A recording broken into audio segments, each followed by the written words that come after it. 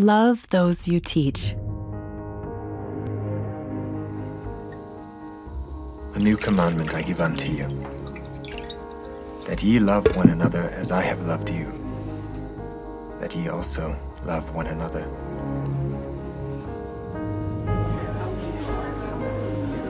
We need to reach out to people's individual needs,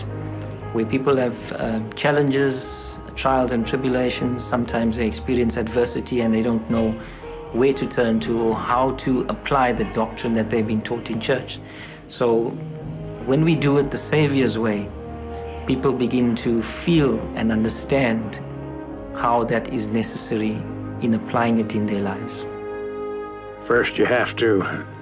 know, they have to know that you love them, that you want to teach them. And then you have to communicate on their level.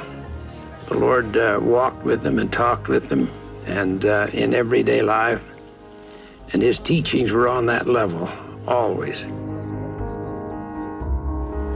Loving those you teach goes beyond what happens in the classroom.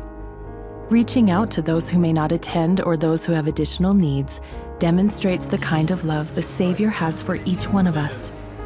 This includes getting to know and love each member of your class.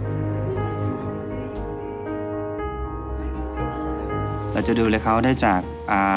ทาง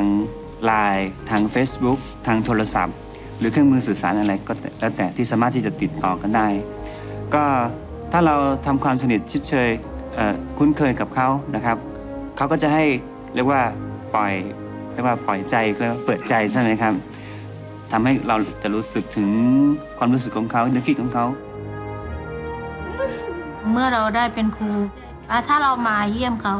เราจะดูที่สีหน้าเขาเราจะรู้ว่าเขาต้องการความช่วยเหลืออะไรหรือเราจะรู้ว่าเขาเอาหลักธรรมมาใช้หรือไม่ As you reach out and minister to those in your classes,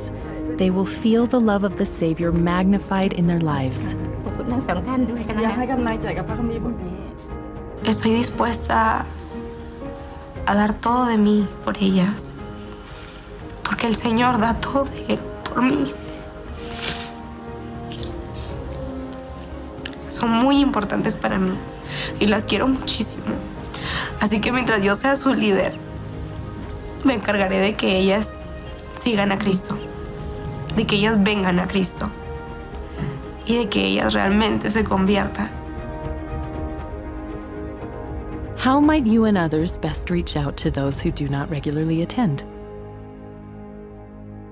What are the names, interests, and needs of a few members of your class? How might you express love for them?